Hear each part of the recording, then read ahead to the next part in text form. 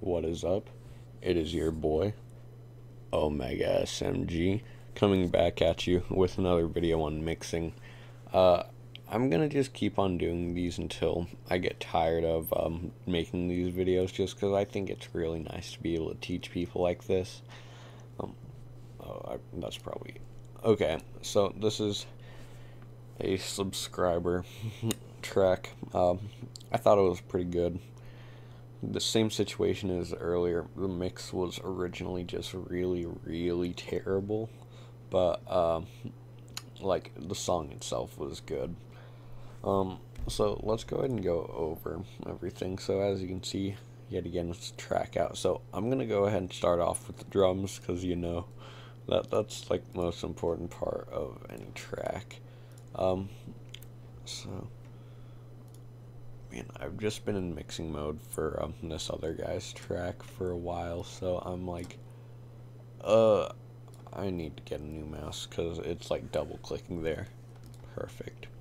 Okay, so let's just listen to these drums because they're beautiful.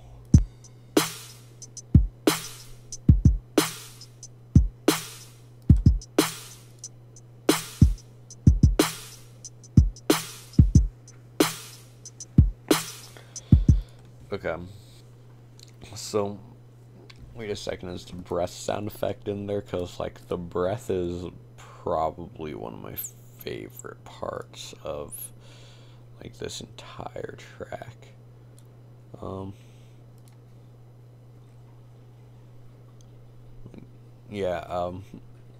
So I tried to mix this to sound a bit more like psychedelic, and the breath just really feeds into that. It's absolutely amazing. So okay, yeah, it's not getting the full breath in there. Oh well, we'll just ignore it for now. So let's go ahead and go over the kick first. This kick isn't like ultra punchy or anything. What am I doing? Oh my gosh, I feel like a big dummy. I forgot to cut out like that 20 hertz range. SMH. What am I doing? Yeah, by the way, you're gonna have to see me click on things multiple times. It's gonna get really annoying. Oh well. So Pro Q is bring up like the 100 to 200 hertz range, because like the super duper low range I like to keep for like my bass. After that, put on Devil Lock because it's like literally the only thing I know how to use at this point. No, it's just great plugin. I just turned up everything and turned down the mix really low. You can hear some overdrive in the sound because of it, and then I compressed the sound. Like this is, I did a pretty standard job with the kick. I'm pretty sure if you've ever watched my videos before.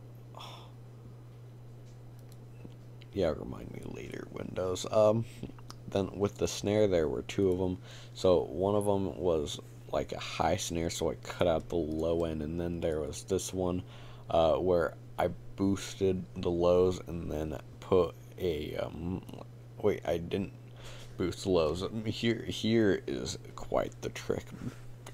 So what you should do instead of ever like pretty much what you should do is, if you're able to subtract the frequencies that you don't want, it'll normally be better than boosting the ones you do.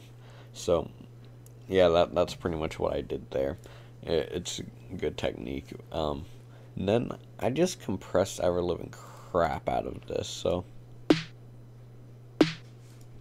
like I just wanted to get the punch in there, and then with the snare on top of it.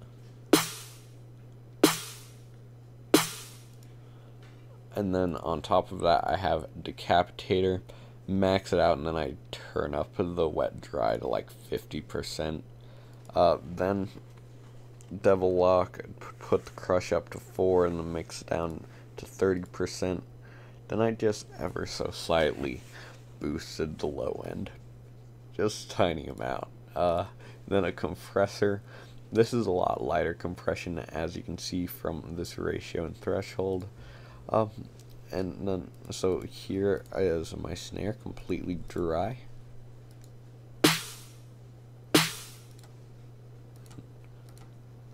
here it is with the effects on the like the pieces themselves. And oh,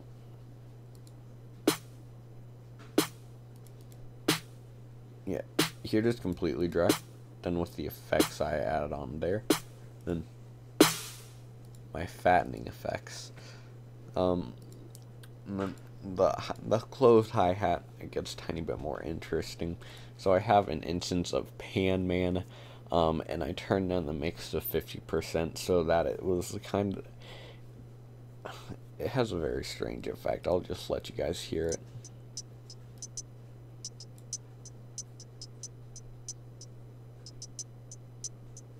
So it's not going like really hard panning like it would if I had maxed it out, but it's still there. And then I have Pro Q, cut the lows, boost the highs, and Decimor adding more character. Decimor I add on all my hi-hats now. It's just magic, really. So we have our drums done. So now let's just listen to the intro and we'll just start breaking down sounds from there. So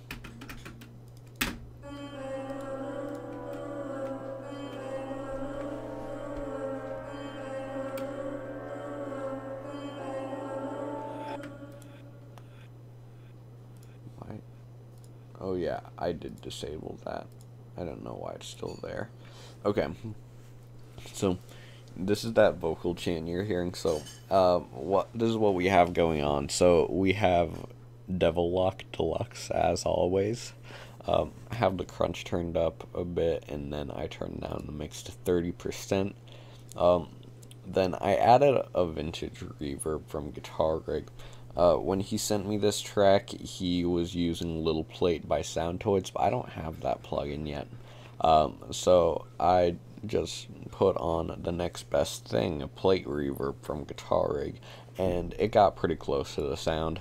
And then EQ, so boost that range for another melodic instrument, and then I boosted that range, then cut out the lows to make more room for the bass. Then patcher. This is stereo imaging, so like taking this range of sounds and then just making it a tiny bit more narrow. I didn't want to make it all the way mono though. Then I just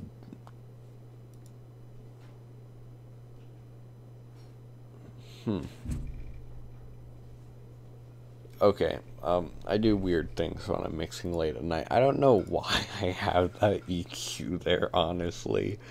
Okay. Then on top of that, there's this pad going on. So I have Decapitator on here. I have the drive pulled up really high, but I have the mix at like 50%.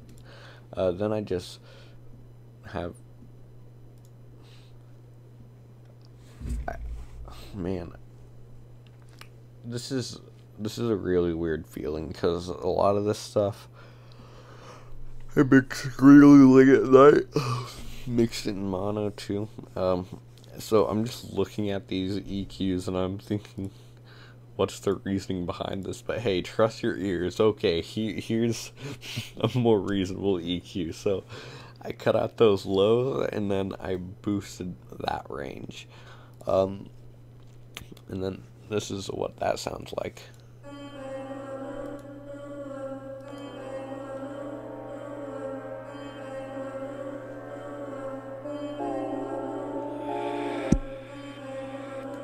Oh yeah, also can't forget about LX480. I have it as my reverb track. I kind of use it to glue everything together. So here's that transition where the bass sound comes in along with another melody.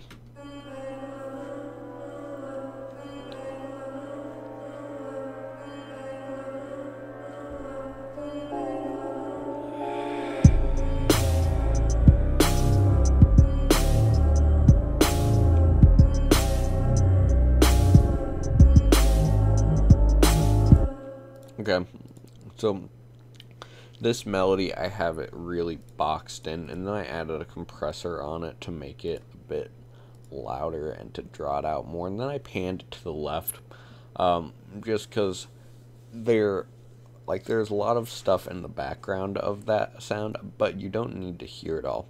You just need to hear the duh,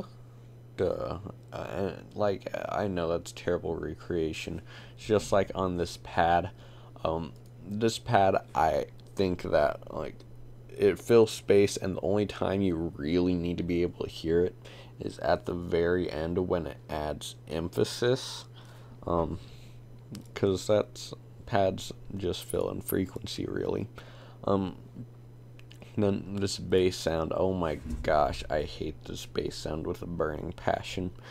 Like, it actually sounds pretty good. I'm not hating on the guy.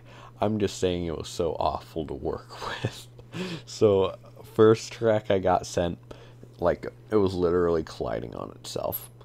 Him and I still have no idea why. It was a monophonic instrument. It was just confusing. So he sent me a new track, and he's like, "Oh yeah, that bass sound was so muddy, dude. Here's a new take." So this is a much better take, but it's like a Moog sound. But I'll just let you guys listen.